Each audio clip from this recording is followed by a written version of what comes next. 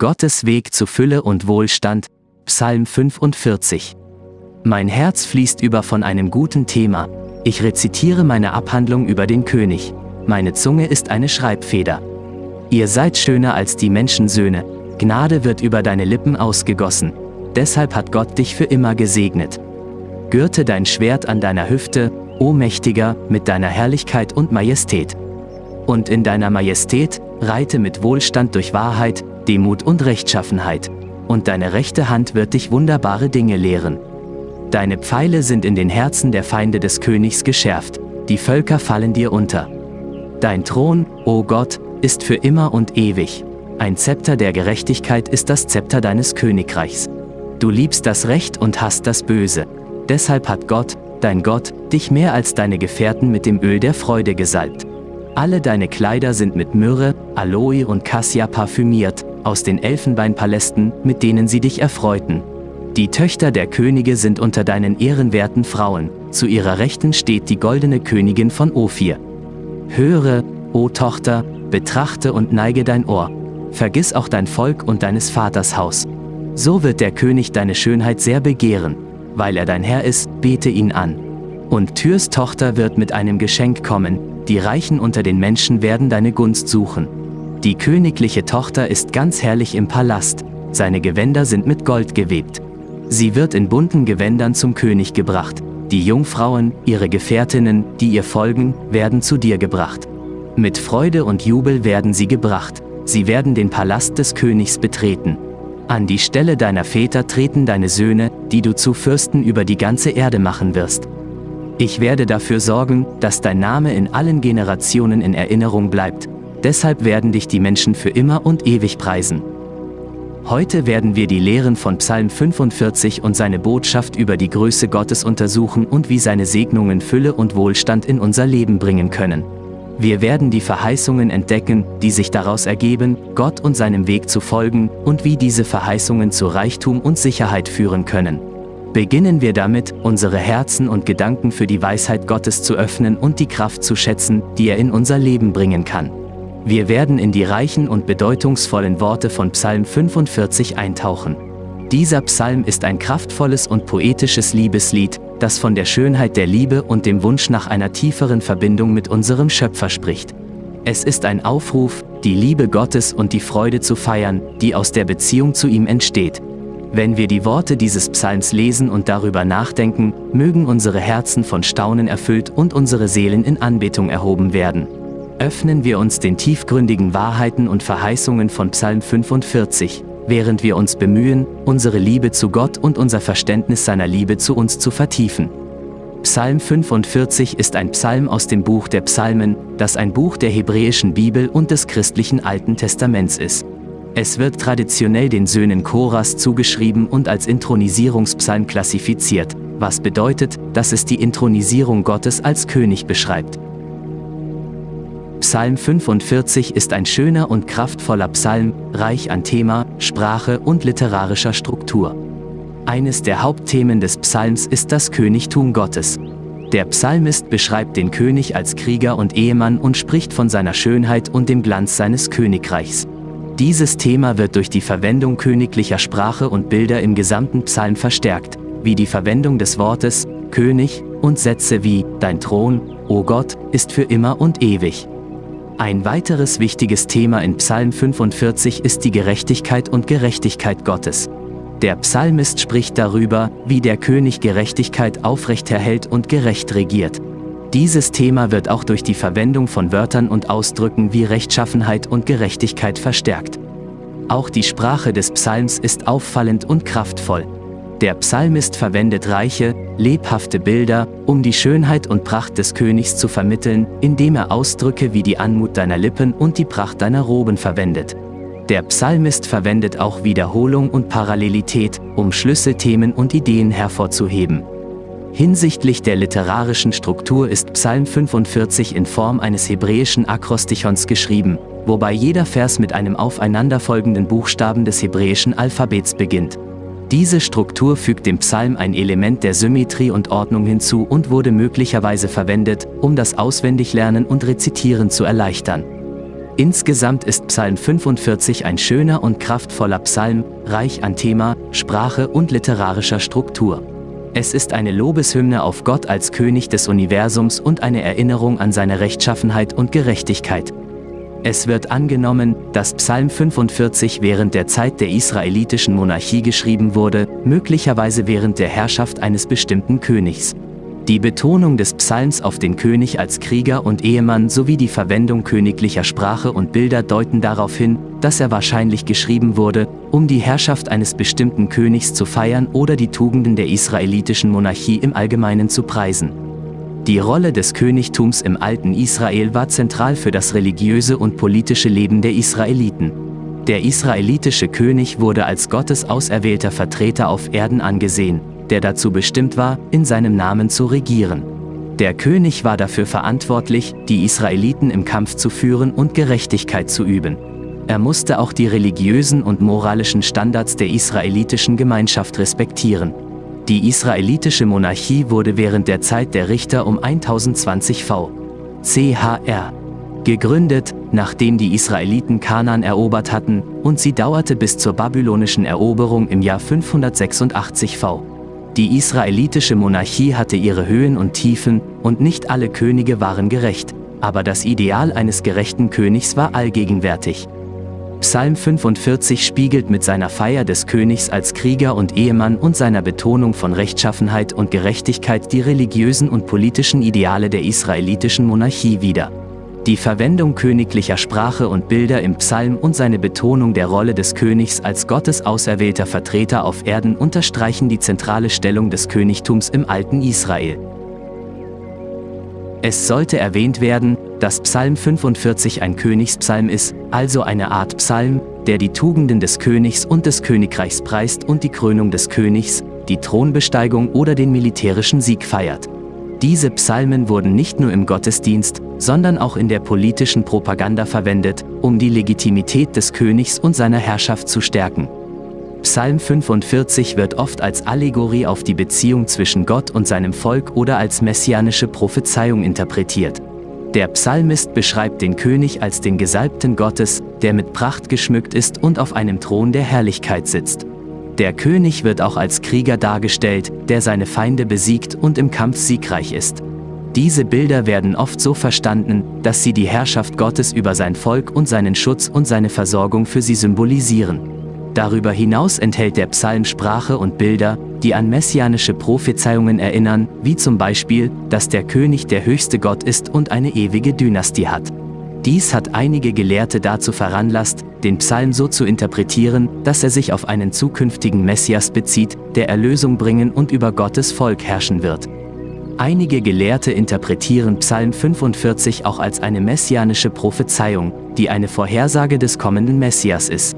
Sie sehen die Beschreibung des Königs im Psalm als Prophezeiung auf Jesus Christus und die Braut als die Kirche. Dieser Interpretation liegt die Vorstellung zugrunde, dass der Psalm von der ewigen Herrschaft des Königs und seiner Gesalbtheit Gottes spricht, Eigenschaften, die auch Jesus Christus im Neuen Testament zugeschrieben werden.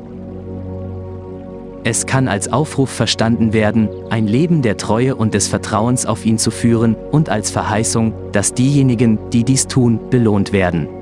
Als messianische Prophezeiung sagt sie das Kommen eines Retters oder Messias voraus, der Reichtum, Wohlstand und Fülle mit sich bringen wird. Dies ist in der jüdischen und christlichen Theologie von großer Bedeutung. In der jüdischen Theologie ist diese Prophezeiung wichtig, weil sie vom Kommen eines Messias spricht, der Erlösung und Wohlstand mit sich bringen wird. In der christlichen Theologie spricht diese Prophezeiung von Jesus Christus, dem Retter der Welt und seinem Opfer am Kreuz. Beide Religionen erkennen die Wahrheit und Bedeutung dieses Psalms an und nutzen ihn als Quelle der Kraft und Führung. Der Titel dieses Psalms lautet To the Chief Musician. Stellen Sie Le Lilies ein. Betrachtung der Söhne Koras. Ein Liebeslied. Diese Söhne Koras waren Leviten aus der Familie Keets. Zu Davids Zeit dienten sie anscheinend dem musikalischen Aspekt der Tempelanbetung. 2. Chronik 20, Vers 19. Der Ausdruck Set to the Lilies kann sich auf die allgemeine Schönheit der Komposition, der Melodie oder sogar eines sechsseitigen Instruments beziehen, das als Shoshenim bekannt ist, die wörtliche Übersetzung aus dem Hebräischen. Auf Umwegen weist dieser Psalm auf Weihnachten hin. Die Geburt Christi ist das Kommen des großen Kriegers und des großen Königs. Auch des Liebhabers, des Bräutigams, dessen Schönheit die des Menschen übertrifft. Aber nicht nur der Bräutigam als Geliebter, der Begehrte, der Bräutigam auch, der Frucht bringt, der Vater der Kinder, die noch gezeugt und geboren werden. Der Ruhm des Königs. Bereit, diesen Psalm zu schreiben. Mein Herz fließt über von einem guten Thema. Ich rezitiere meine Abhandlung über den König. Meine Zunge ist eine Schreibfeder. Mein Herz fließt über von einem guten Thema. Der Ton dieses Psalms ist ein gutes Thema. Der Psalm ist von Freude und Feier geprägt. Doch diese Worte deuten auch darauf hin, dass der Psalmist ein Gefühl der Inspiration hatte, als er dies schrieb, als ob das richtige Thema durch ihn floss. Psalm 45:1 lautet: Mein Herz fließt über von einem schönen Thema. Ich richte meine Verse an den König. Meine Zunge ist wie die Feder eines bereiten Schreibers. Dieser Vers spricht von der tiefen Hingabe des Sprechers an den König und der Freude, mit der sie über ihn schreiben. Er spricht darüber, wie wichtig es ist, Gott zu preisen und ihm seine Liebe in Wort und Tat auszudrücken. Es erinnert uns daran, dass sich unser Glaube in Taten ausdrücken muss und dass wir danach streben müssen, ihn zu ehren und zu preisen. Die Sprache dieses Verses ist so ungewöhnlich, dass einige Kommentatoren glauben, der Dichter beanspruche eine besondere Inspiration. Es ist traurig, wenn das Herz von guter Materie kalt ist, und schlimmer, wenn es von schlechter Materie heiß ist, aber unvergleichlich gut, wenn ein warmes Herz und gute Materie zusammentreffen. Ich rezitiere meine Komposition über den König. Die Idee ist, dass dieser Psalm entweder vom König spricht oder dass er an den König gerichtet ist. Er feiert eine königliche Hochzeit, aber es gibt keinen festen Ort, der ihn mit einem bestimmten König im königlichen Haus Davids in Verbindung bringt. Viele ältere Kommentatoren betrachten die Ehe als Salomos mit der Prinzessin von Ägypten, aber das ist nicht sicher.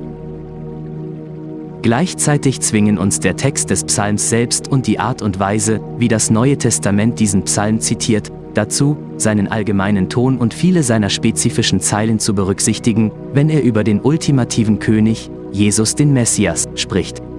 Auch der Psalm fällt durch seine Sprache und seinen Titel, ein Liebeslied, eindeutig in die Kategorie der wörtlichen Ehevers, spricht aber zweifellos von Christus.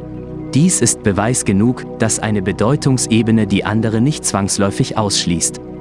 Wir müssen daher davon ausgehen, dass der Dichter von einem bestimmten jüdischen König spricht, dessen Identität unbekannt ist, aber dass er auch nach vorne und nach oben auf diesen ideal verheißenen König blickt, dessen perfekte und ewige Herrschaft von der jüdischen Monarchie angedeutet wurde. Die Schönheit, Majestät und Macht des Konsortkönigs. Ihr seid schöner als die Menschensöhne, Gnade wird über deine Lippen ausgegossen. Deshalb hat Gott dich für immer gesegnet.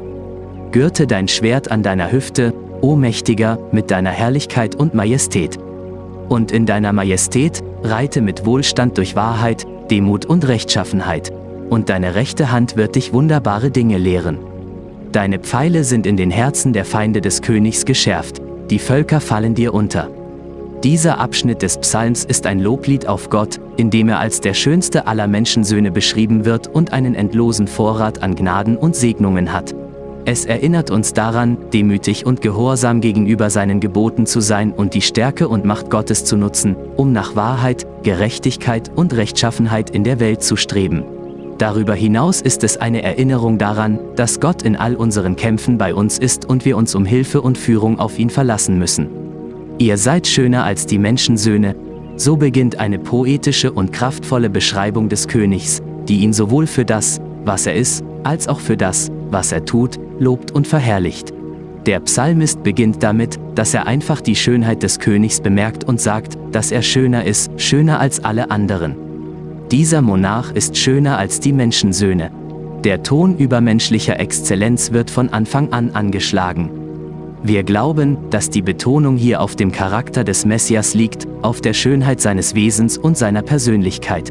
Jesaja 53, Vers 2 sagt, dass der Messias nicht wegen seiner körperlichen Erscheinung oder Schönheit bemerkenswert war.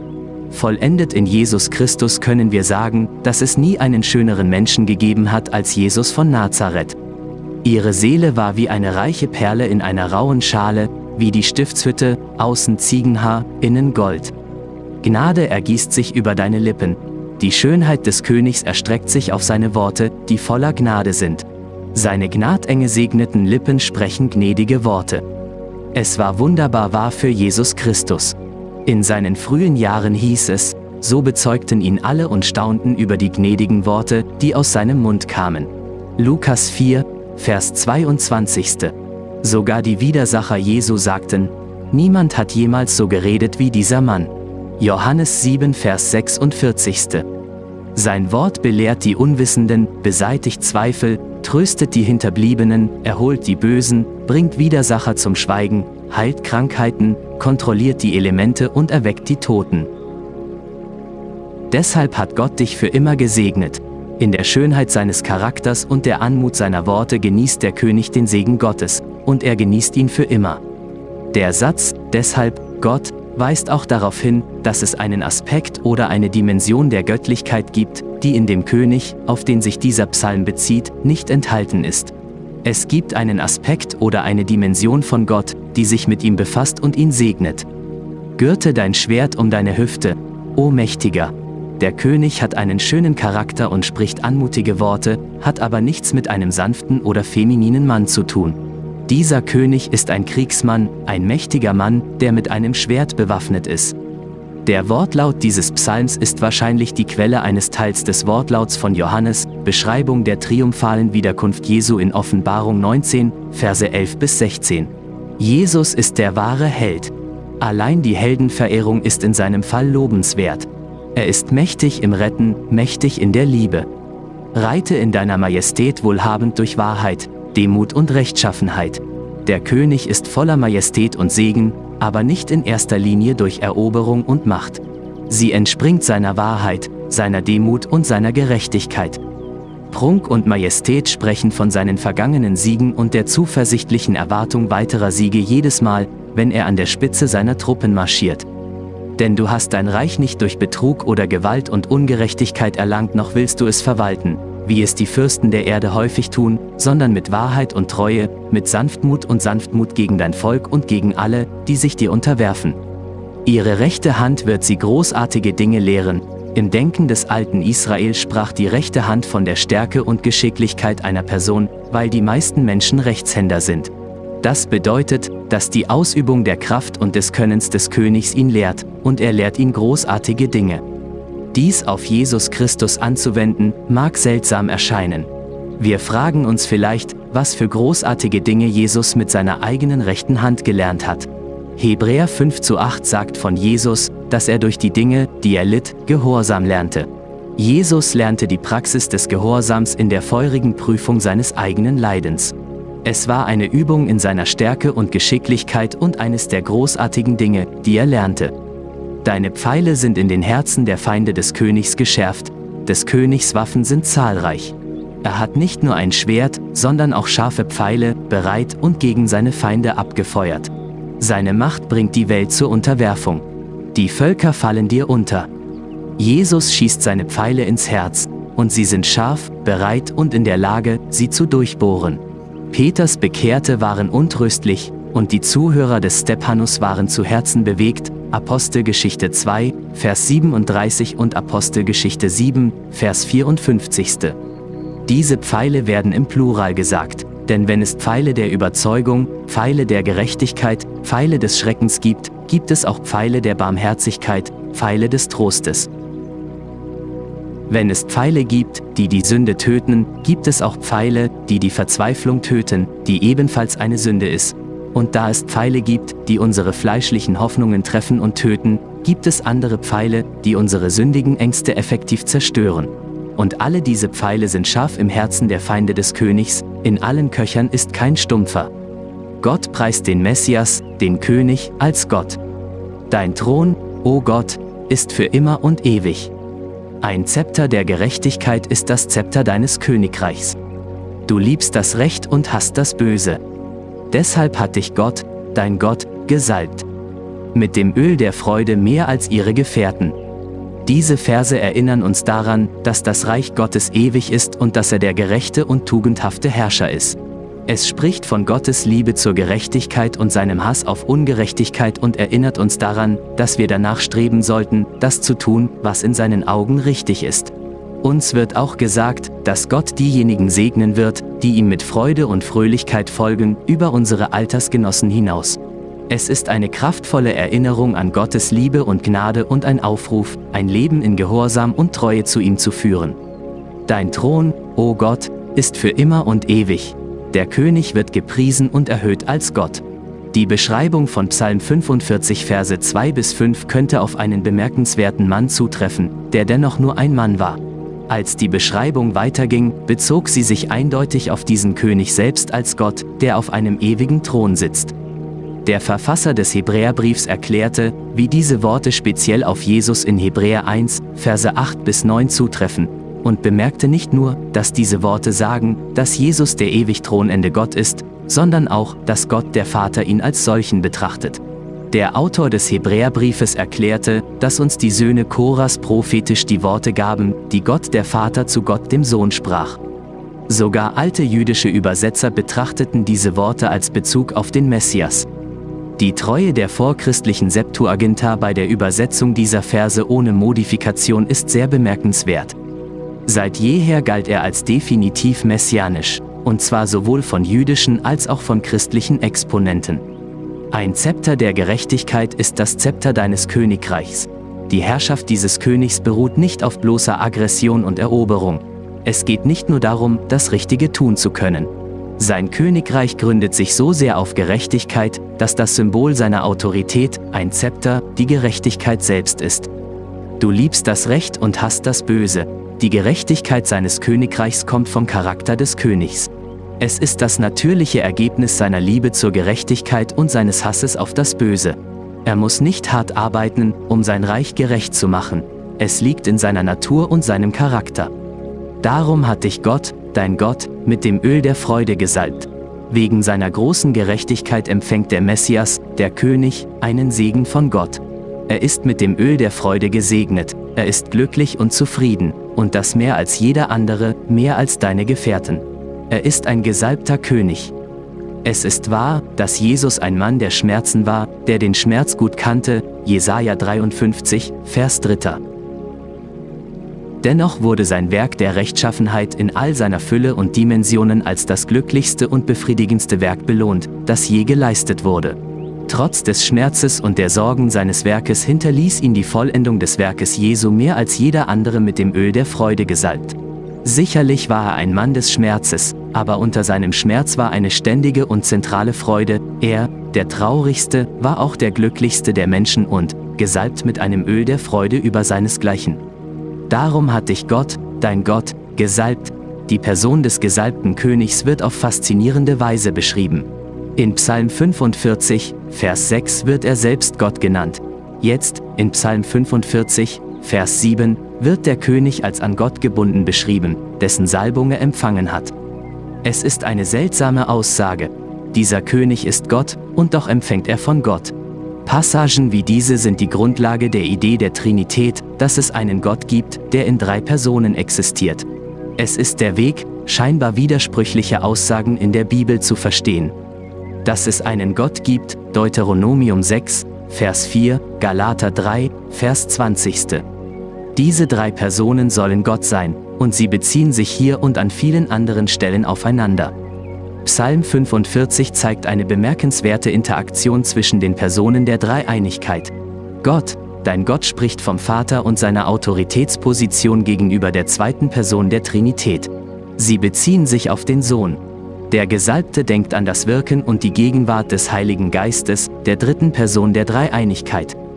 Die Worte dieser beiden Verse zusammen sind unverständlich, es sei denn, sie beziehen sich auf die Menschwerdung Jesu Christi.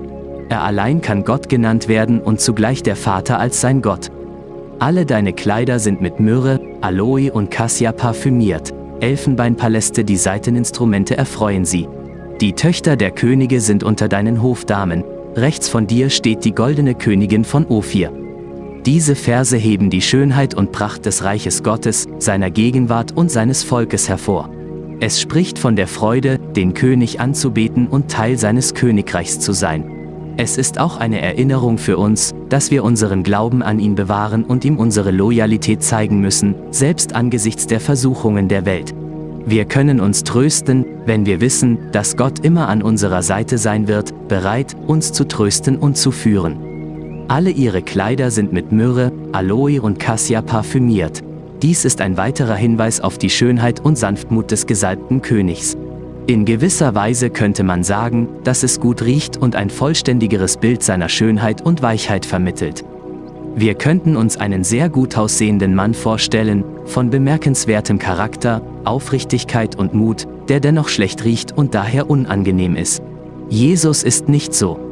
Paläste aus Elfenbein, an denen sie dich erfreuten. Der Psalmist meinte nicht nur einen Palast, sondern viele Paläste, so majestätisch, dass sie mit Elfenbein besetzt und geschmückt waren. Man kann an majestätische Paläste denken, die Salomo in seiner Pracht würdig sind und auf die weiße und reine Wohnstätte Gottes im Himmel hinweisen. Elfenbeinpaläste wurden nach den Elfenbeineinlagen in ihrer Täfelung und Verzierung benannt. Mit Blick auf Gottes zukünftiges Werk sagen uns Elfenbeinpaläste, dass der gesalbte König vom Himmel kommt. Er ist nicht nur von der Erde, sondern er kam aus Palästen, die nur im Himmel zu finden sind. Die Töchter des Königs gehören zu deinen ehrenwerten Ehefrauen. Der gesalbte König ist nicht nur groß für das, was er ist, sondern auch für diejenigen, mit denen er Umgang hat. Die höchsten Könige, die Töchter des Königs, die Königin sind die Brautjungfern bei ihrer Hochzeit. Prophetisch gesprochen erinnert es uns daran, dass ein Maß für die Größe und Majestät Jesu die Größe der Männer und Frauen im Laufe der Jahrhunderte ist, die seine ergebensten Nachfolger waren. Das waren und sind Männer und Frauen, derer die Welt nicht würdig war. Hebräer 11, Vers 38. Zu ihrer Rechten steht die Königin. Die Hochzeit beginnt gleich mit der Braut. Die Königin steht neben dem König auf dem Ehrenplatz. Die Braut saß zur Rechten des Königs und war mit dem kostbaren Gold von Ophir, einem sprichwörtlichen Feingold, geschmückt. Könige 9, Vers 28 und Könige 10, Vers 11. Wie Christus zur Rechten des Vaters ist, so ist die Kirche zur Rechten Christi, wo sie, wie seine Frau, mit den Strahlen ihres Mannes erstrahlt. Die Frau des Messias, des Königs. Höre, meine Tochter, und denke nach und neige dein Ohr. Vergiss dein Volk und deines Vaters Haus, und der König wird deine Schönheit begehren. Da er dein Herr ist, verbeuge dich vor ihm. Die Leute von Tyrus werden mit Geschenken da sein, die Reichsten der Menschen werden deine Gunst suchen. Diese Verse sprechen von der Belohnung, die wir dafür erhalten werden, dass wir Gott treu und ergeben sind, wie sein Verlangen nach uns und die Reichtümer, die er uns schenken wird.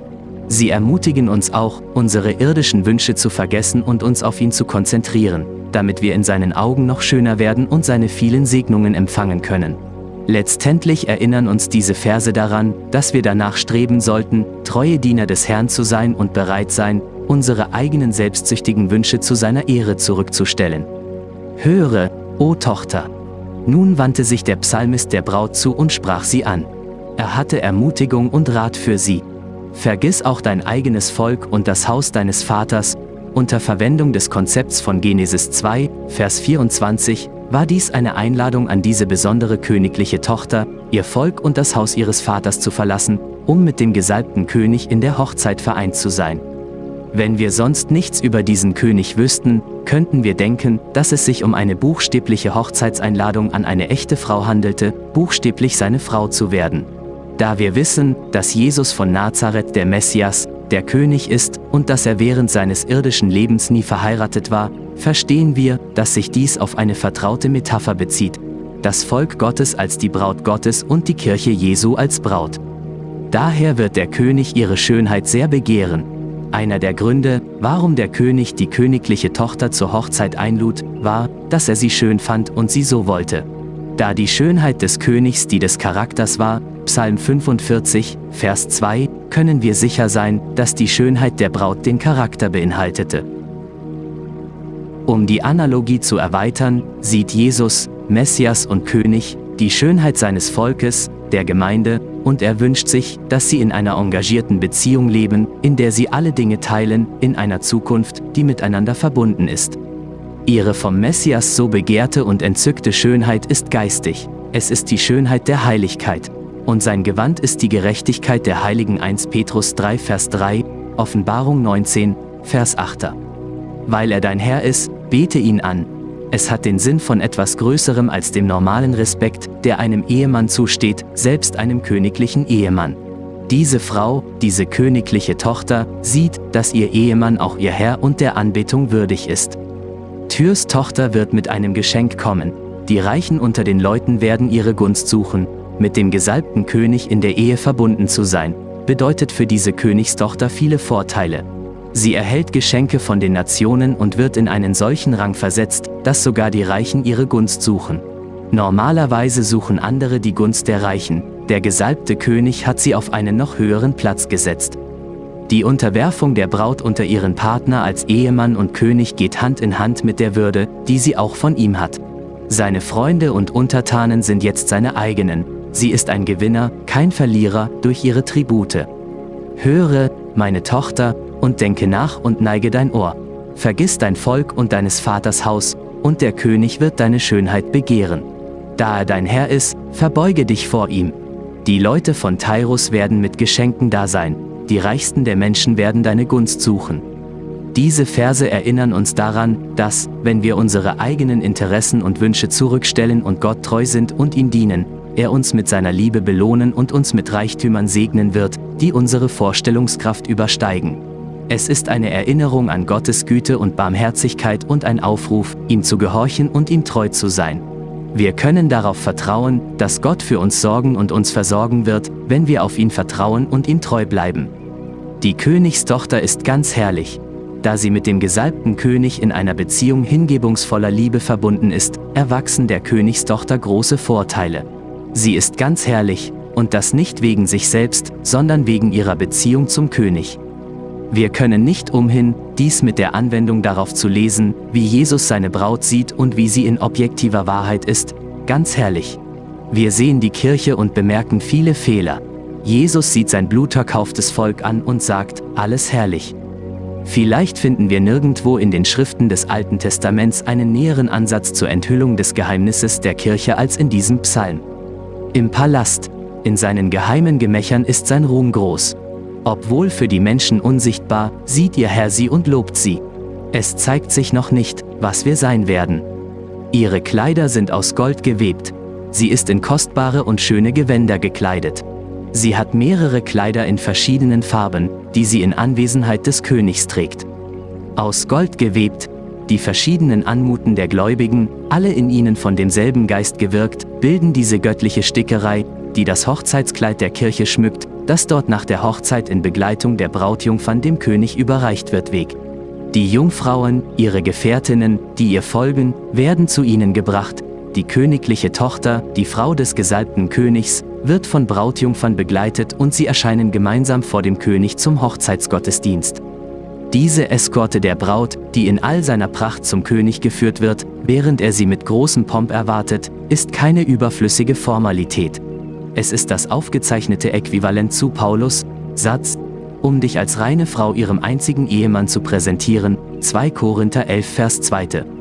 In gewissem Sinne sind sie Teil der Kirche, aber aus bildlichen Gründen werden sie als Brautjungfern dargestellt, und obwohl die Figur unpassend erscheinen mag, werden sie mit der gleichen liebevollen Vertraulichkeit wie die Braut zum König gebracht dargestellt, weil die wahren Diener der Kirche von der Kirche sind und an all ihrem Glück teilhaben. Reite im Glanz deiner Majestät siegreich für die Sache der Wahrheit, Sanftmut und Gerechtigkeit.